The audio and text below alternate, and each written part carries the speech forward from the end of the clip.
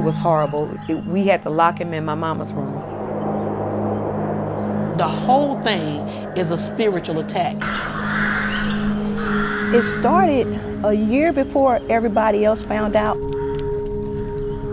His arms and his legs at night would start burning.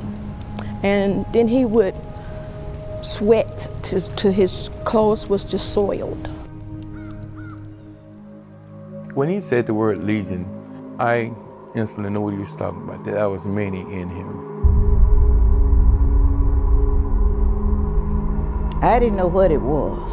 I didn't know what to do. So I had to really rely on God and my faith. I probably drove down here probably about maybe 15 to 20 times when they was having to hold him. He was trying to get out the window and he was trying to go get in the pool and would have drowned himself. I could hear something inside of him roaring and growling from his back. And somebody said, I know it's when his stomach growling because I had my ear to his back. And more they was praying, I could hear all sorts of noise. So I was like, God, this is real. And there was a gate, like a cattle gate, you know, about this big around, and it was cast iron. Mm-hmm. And he reached out and grabbed it, and he bent it to make it. He bent it to make it look like a boomerang. Supernatural strength would just take over, and that was, to me, was frightening. It was a sad time. It was a very, very sad time. It was sad for Fredrick. It was sad for the entire family. Because every spirit is not of God. 1 John, the 4th chapter, let us know, believe not every spirit, but try the spirit by the word of God to see whether it be of God or not.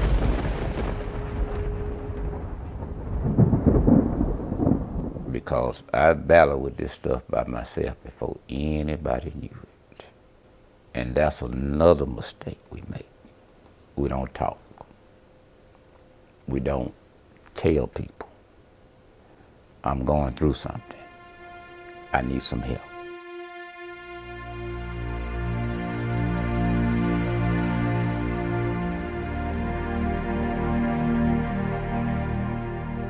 I feel like he was trying to take me out because of my heart, because of my hatred for him, because of my drive, and because I didn't then and do not mind exposing him for who he is. But I believe that it had to happen to Fredrick because Fredrick does not mind telling the truth. And he does not mind telling people that hell is real. And I think he had to have a little peek so he could know beyond the shadow of any doubt that it is real. I believe just God just kept us and gave us the strength to keep fighting, because there was times, you know, there's no hope, he's gone. But then there was more times to say, keep on doing, keep on moving, keep on moving. And so I would encourage anyone, just keep your faith in God. If you don't believe in God, start believing in God, because God is real. The devil is real.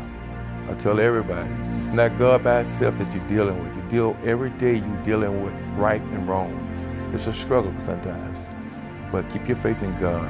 Well, I think it brought us all closer together because we had to fight together and we had to make a change because we wouldn't stop at any cost. You don't have a testimony until you've been tested.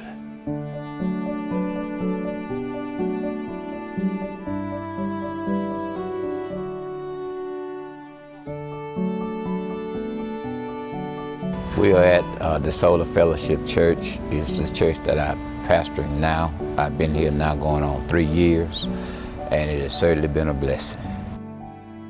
Thank you for everything that has taken place. And God, we know without a shadow of a doubt, the anointing is going to touch so many people as a result of what we're doing today. And we pray for them. Any demons that's coming anyway, I come against them in the name of Jesus. I cancel any assignments that Satan may have on anybody's lives right now. And I do it in the name of Jesus and the authority of Jesus, God. I pray for freedom, and I'm believing it right now.